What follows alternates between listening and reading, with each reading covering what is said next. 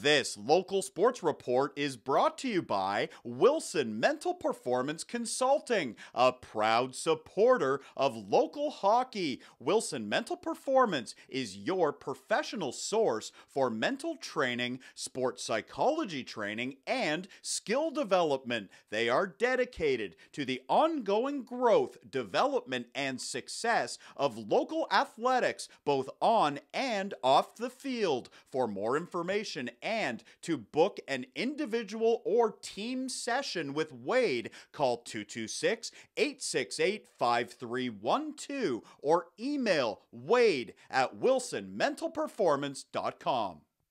The Waterloo Wolves major midget team looking to stay unbeaten this season. They hit the ice at home on Monday night facing the London Junior Knights, and there was no shortage of offense in this one. Midway through the first, Ryan Cook on the near side, and how good is this feed to Jackson Murray? Perfect pass by Cook, the Victus Academy product. Murray finishes, giving Waterloo a 1-0 lead. 37 seconds later, another good pass. This time it's Nicholas Thibodeau over to Travis Baker. He buries it. The Wolves defenseman scoring his second goal of the year. The Wolves up 2-0. London calls a timeout after the goal, trying to regroup, and immediately after the timeout, the Knights with a great scoring chance. Jackson Dobbin coming in, stopped by Josh Johnson. Double J with a good stop, still 2-0.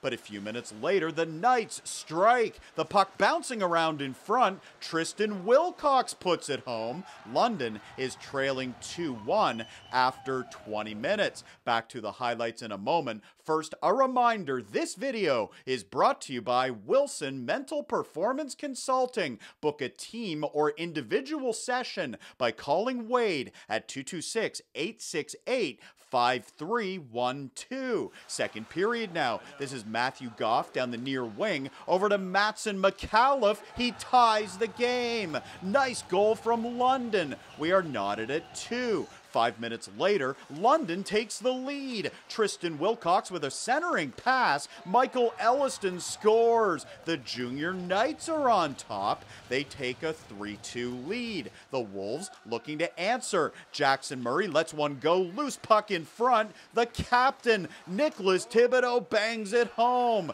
We are tied once again. It's 3-all. Back and forth we go. Tristan Wilcox chases it down and pokes it in. Wilcox scoring his second goal of the night. London retakes the lead. It's 4-3. Still in the second, Jake McDonald in the corner throws the puck in front. There is Preston Smith. He puts it home. What a wild game. We are tied at 4 after 2. Let's go to the third. Jake McDonald is behind the net. He sets up Matthew Dimmeline in front. That's a power play marker. The Wolves are back on top. It's 5-4. 51 seconds after that, this is Alex McLeod on the rush, and the former Wolves minor midget forward scores a beauty. McLeod getting London back on even terms. It's 5-all, and it only seems fitting we need overtime. It's a 3-on-3 OT for 5 minutes,